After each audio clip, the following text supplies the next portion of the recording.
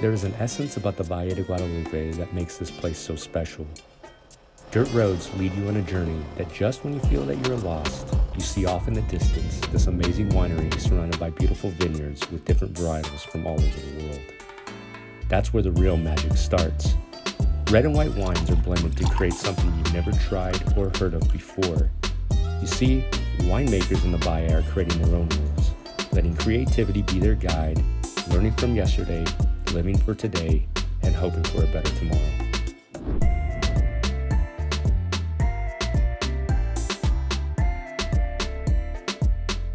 For the few days that I've been here, you know, what makes this special is, again, the dirt roads, right? Your American cuisine, you know, these mixed wines that I never thought you could blend with a Zinfandel with a Cab and throw in some Tempranillo, right? And you guys are doing that. We're at that point, I think, in Valle de Guadalupe, where we have amazing food, we have amazing wines, but it still maintains this rural feeling to it. You can drive up a dirt road for a mile and a half, 2 miles, you're thinking you're getting lost, and then you find this beautiful property, and you're gonna find the winery owner or the winemaker, and they're sitting there and they can drink a glass of wine with you, and they can tell you the story for the location. You know, kind of stuff that you can't really do in places that are a lot more involved, like Napa. You're never gonna sit down with a winemaker in Napa, right? Or it's gonna be super complicated to get that opportunity. So there's still this sense of personal, the family involvement, like you're not really getting this like super processed and commercial product. You're actually getting to the roots of what the family is doing or the original intentions of the projects when you get there. It is like a little bit of the past, trapped between places that are more modern. The winemakers, often whose families came from France or Switzerland or Italy, over time they brought different clones of the plants that they were accustomed to growing in their part of the world. Perhaps with the idea of seeing whether they would grow here. And in fact, many do grow here well.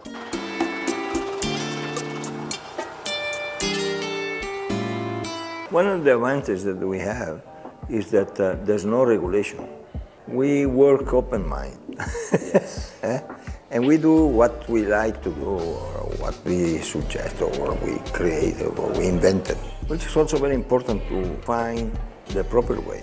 Valle de Guadalupe being so close to the ocean and having this Mediterranean weather, I can say that it's very versatile. We can grow a bunch of varieties down here that maybe not other countries can explore in that. But from my experience and what I have in our state is mostly Bordeaux. But then again, you see also the Spanish, the Tempranillos, then the Italian, the Nebbiolos. The temperature, of course, is very, very good. The clean air, it's very close to the ocean, and it's never too hot and never too cold. It seems easier than other countries. And the freedom, of course, we don't have a DOC, which means that we can do what we want. We don't have to stick with this varietal. I don't know how long that will hold, of course, but you know, we can give the plants water every day if we want. It's not like in France where we have to wait for the rain to come. So there is a lot of freedom here. Here, I took two different soil, clay and sand. In the summer, the condition is very well. It's very warm, the hot, and the night is cooler because it's very, very close to the sea. And the grapes is very good for the ground. It's very interesting. What are you seeing right now growing really well? I know you talked about Tempranillo. The Tempranillos, Nebbiolos, Cabernet Sauvignons are very good. Down here in the whites, I also see Muscat of Alejandría, I see the Chenin Blancs, I see Gewürztraminers, I see all sorts of grapes, especially not just Valle de Guadalupe. A lot of people think that Valle de Guadalupe is the only place where Baja California makes wine. There's different, they're not known as AVAs, but there's different AVAs in Valle de Guadalupe. So if you go a little bit south into Baja California, there's whole different climates that I know that they're at least planting Pinot Noirs and the Gewürz down there. It's not set yet what grows well here, especially with Mother Nature giving us rain one season and then the other one a drought and then the next one a lot of heat. So I mean, I wouldn't say, at least in my 10 years of experience, that a certain variety is growing very well. I think most of them are doing very well, just I haven't found the one that exceeds my expectations at the moment. When I came, everybody was into the Tempranillo. Tempranillo is what we're going to do here, and we did. And then, of course, I think, somebody came with some Nebbiolo, and now Nebbiolo is hot, So maybe that's not even the end of it. It just maybe go through some more varietals. So Nebbiolo is one of the big grapes that we have here. It's adapted very well. I'm sure you're gonna hear this many times during the interviews. We have this Mexican Nebbiolo, which is not really the same thing as the Italian Nebbiolo, but it's adapted fantastically well to the region. And it's also very interesting because Nebbiolo is usually considered an endemic grape to Italy. You only really produce it in Italy and in Mexico, that's it. So it's super interesting for people, for wine drinkers all over the world, hear about this Nebbiolo coming out of Mexico and trying it and seeing similarities, but also the differences that it has to a Barolo, right, or a Barbaresco. So Nebbiolo is one of the big grapes. When it comes to red grapes, I think Syrah is eventually gonna crawl its way all the way to the top here. We've played a little bit with Tempranillo. It's sort of like taking a step back recently, but I think it's still one of our main players for the region. And then with white grapes, Sauvignon Blanc is growing super fast and over the last couple of years. So that's really adapting well to the weather. Now we are on time that we are closing the roads. We are focusing much more than 20 years ago when it started. Everybody was making wine. Today is much more professional and it is reflected to the quality of the wine. So the quality of the wine is very well recognized around the world. All the people that taste it recognize the quality. We haven't yet had to decide which are the grapes that we should be planting here.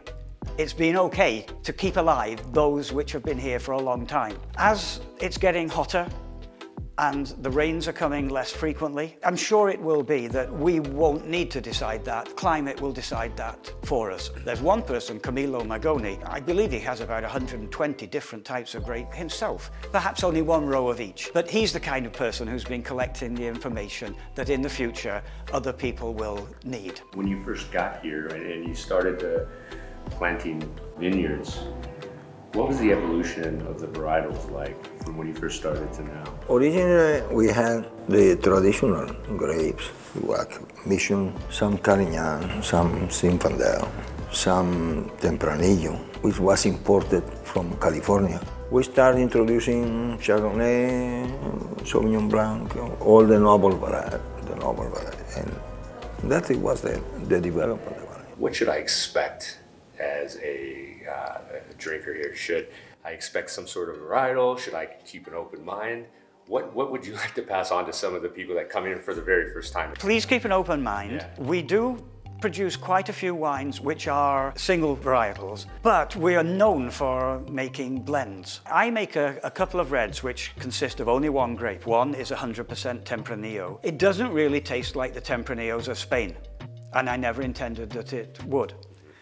I and many other people try to make wines probably in the most natural way possible. Let the wines make themselves. Let the Tempranillo be what it wants to be, or at least be what it naturally ends up being.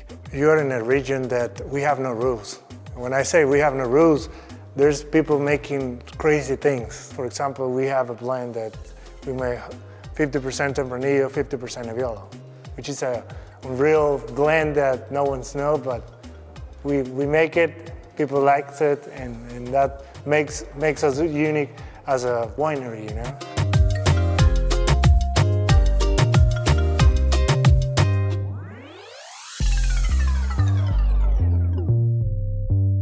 In some parts of the world, it's actually illegal to do that. If you're selling your wine as a wine at a certain level, with a certain legal description, you must make it as you always did and as your parents and grandparents did. We don't have those laws. In other countries, you're obliged to plant certain grapes in order to protect the quality of the wines in that area. Some time ago now, laws were passed to determine what you will plant, how you will plant it, and where you're allowed to plant it.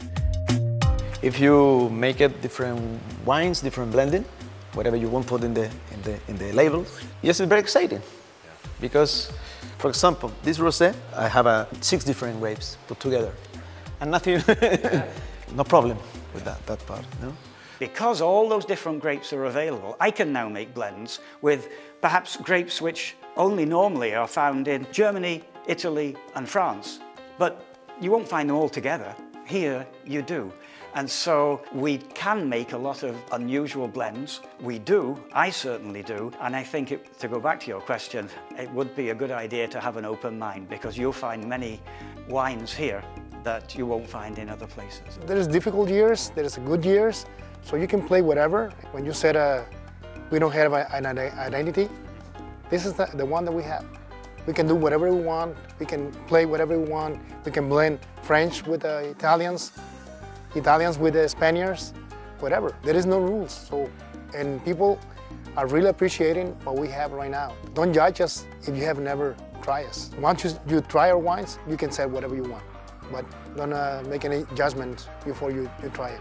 I don't know if it's the right moment for maybe Mexico to be known for a grape, because 80% of the wine being made in Mexico is made in the northern part, which is Baja California, Valle de Guadalupe. I wouldn't say that there's just certain types.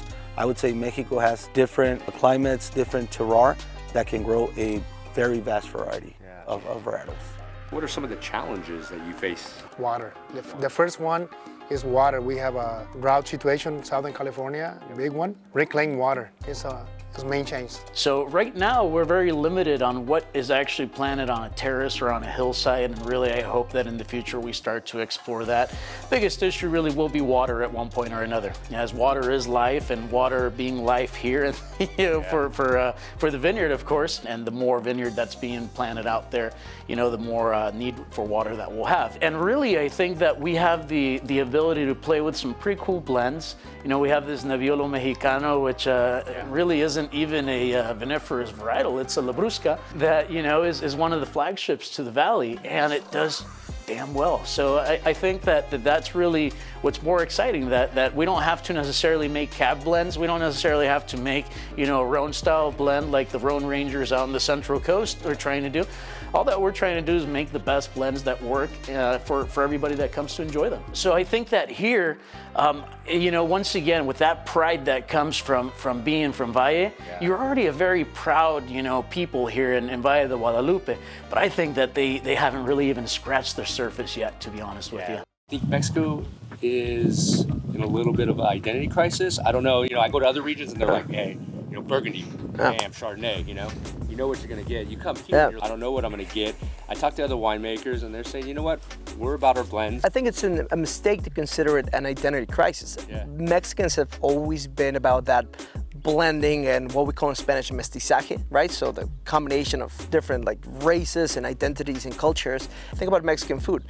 Usually when you think about Mexican food, if you start really thinking about it, okay, you've got tacos, you've got mole, but also you have the food from the Yucatan Peninsula is completely different. And then you move further north, and then you have all the seafood from Sinaloa, and the fish tacos from Baja California, flour tortillas and the flour tacos from Sonora.